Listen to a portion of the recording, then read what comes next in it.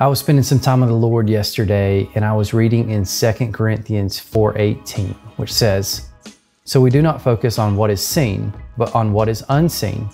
For what is seen is temporary, but what is unseen is eternal."